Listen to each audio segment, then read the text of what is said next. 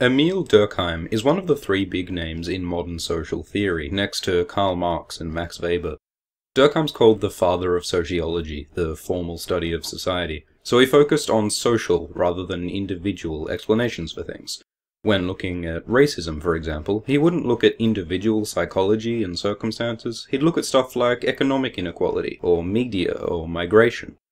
Durkheim had a name for this social stuff. He called them social facts. So norms, culture, values, law, morality, population size, political institutions, technology, they're all social facts. Social facts affect one another, and they affect people. But while social facts have their roots in individuals, they can't be understood at the level of the individual. Law and morality aren't things that exist inside the heads of individuals, they exist in the network of interactions between people. Like how consciousness exists not in any one neuron or pineal gland, but in the networks that they form.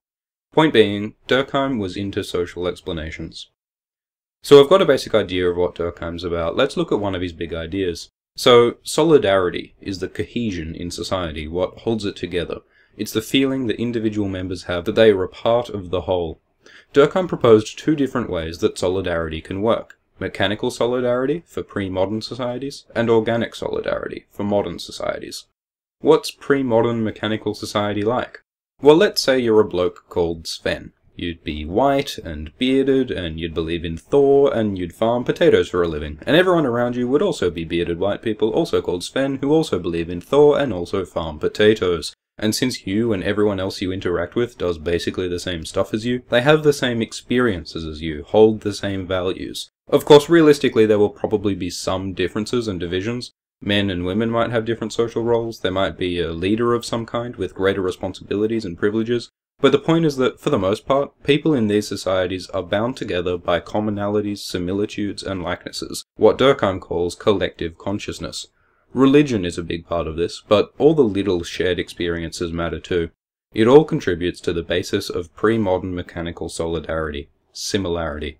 Now, modern society is obviously very different. There are lots of different people with different gods, different jobs, different experiences, different values. There isn't a lot of similarity here. So what holds society together? The answer, according to Durkheim, is interdependence. What this means is that while all these people are very different, they rely on each other. Unlike Sven here, who is pretty much self-sufficient as long as he's content with potatoes, the modern person relies on the butcher, and the policeman, and the banker, and the teacher, and the bus driver, and the child labourers who make our clothes, and the person who makes the intertubes work. We need each other, and that's what holds modern society together. The analogy here is that organic society is like a human body, with individual organs each doing their own specialised job to keep the whole system working. There's still some collective consciousness here, some similarity, but it's limited to some very general and indeterminate ways of thought and sentiment, which leaves room open for a growing variety of individual differences. Those are Durkheim's words, and they're a pretty good reflection of modern society, right? We all have pretty different experiences and values, but there are some basics that we all share in how we live and think and feel. One thing in particular that's valued by most modern Western societies is individualism, emphasis on the value and interests of the individual rather than wider society. Individualism is particularly visible in the culture of consumerism, the endless acquisition of things in order to gratify the self that is economically and socially foundational in the modern world.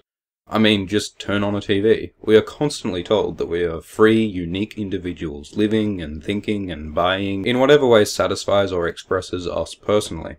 So individualism is one of the few things collectively valued by modern society. Durkheim likens it to a religion. But he also points out that even though individualism is collectively valued, it doesn't promote social solidarity because it's not to society that it attaches us, it is to ourselves. So one of the few things that just about everyone does have in common in Western modern society ironically does not unite us. We are very much separate individuals, bound together largely by our reliance on one another. So one of the key differences between mechanical and organic solidarity is division of labour. In a pre-modern society, everyone does basically the same stuff, especially if you take it back to hunter-gatherer societies. But in modern societies, everyone has these highly specialised roles. Specialisation is powerful. Individual people can make specific individual bits which come together to make something that no one person could have made alone. But a consequence of individuals only knowing how to make their own specialised bit is that they can't survive alone.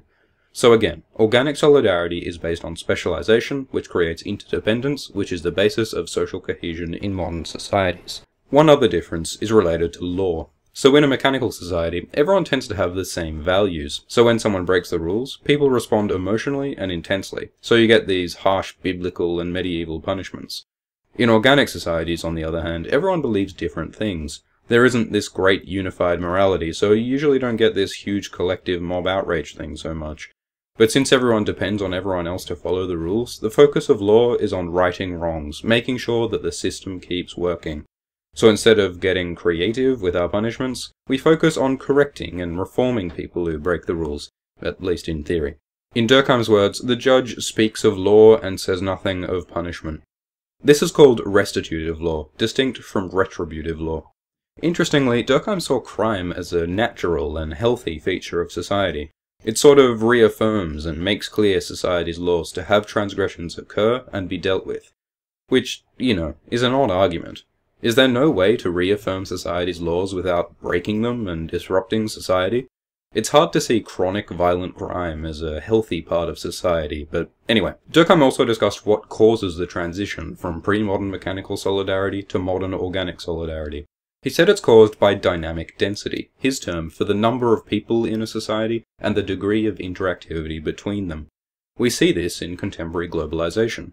People, goods, money, and information are all moving across the globe faster and further and easier than ever before. Dynamic density is increasing, and has been for some time. So Durkheim argues that as dynamic density increases, competition increases, creating a natural drive for society to find more efficient ways of doing things.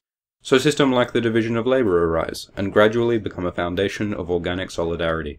According to Durkheim, organic solidarity, interdependence, comes from greater density and interactivity. So now, a really quick criticism. Karl Marx founded a line of thought called conflict theory. He wrote in his Communist Manifesto that the history of all hitherto existing society is the history of class struggles. Freeman and slave, patrician and plebeian, blah blah blah, oppressor and oppressed. Marxist thought sees capitalism, and therefore modern society, as being founded on domination, exploitation, and alienation. Now, Durkheim does say that there can be problems with the division of labor. One is what he calls the enforced division of labor. He says sometimes if change is too fast or society otherwise messes up, you might get a situation where economic power or status is determining who performs what economic role, rather than actual qualifications. Another kind of problem he calls the anomic division of labor. Basically, there's too much individualism, and people are cut adrift in their highly specialized activities, left without a clear idea of what is and is not moral behavior. In this state of anomie, people are isolated, reduced to the repetition of meaningless tasks. Durkheim recognizes both of these things as bad, but sees them as unusual and temporary phenomena that society quickly corrects with new rules and systems. Basically, Durkheim doesn't think economic factors and class conflict are a big deal. To the extent that he recognizes class conflict as a thing, he argues that it's not the cause, but merely a symptom of social problems. So, is he right? It does seem pretty clear that there are severe and unjust imbalances of power in the world that arise from the division of labor. Look at world wealth inequality, at how much tax big companies pay, at what goes on in the special economic zones where all our phones are made. Look at revolutions, slavery, social equality movements. Class conflict and the enforced and anomic division of labor are not only more than brief and rare aberrations, but pretty foundational parts of how the world works. Durkheim just didn't sufficiently recognize conflict generally. It's been pointed out that Durkheim, one of the most significant social theorists ever, could offer little sociological explanation or consolation on the First World War, probably the biggest world event of his time.